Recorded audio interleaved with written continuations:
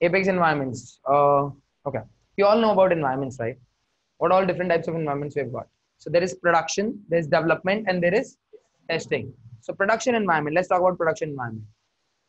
We cannot write code in production environment. We cannot create Apex code into production environment. That's a limitation. So where we're going to write the where we're going to write the code then? In the development environment, right? And let's talk about what all different types of development environment we have got. Developer edition and sandbox. Developer edition is a free,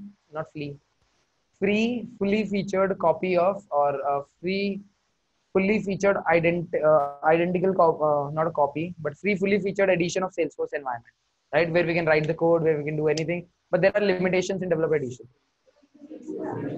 And 5 MB data storage, that's what it is. And when you talk about sandbox, like how many types of sandbox are there? By the way, what is sandbox?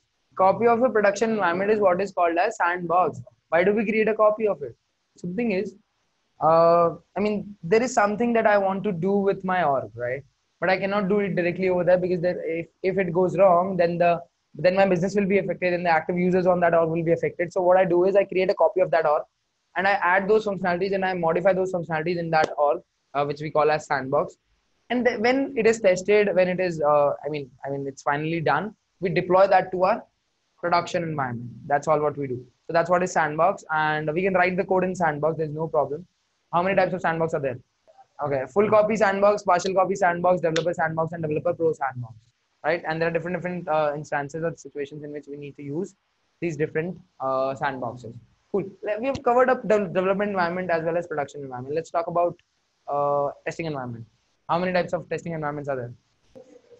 There are no types of testing environment. In fact, there is no environment that is in existence as a testing environment. We use sandboxes only to test, right? That's what it is.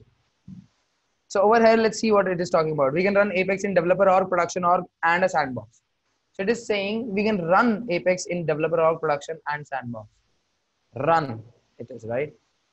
We cannot develop in our production org because live users are accessing the system. So while we are developing, it can destabilize our data or corrupt our application. So that's the reason it is not allowed for us to, write the code in our production environment. Then comes instead we do all our development work in sandbox or developer edition. That's basically what it is.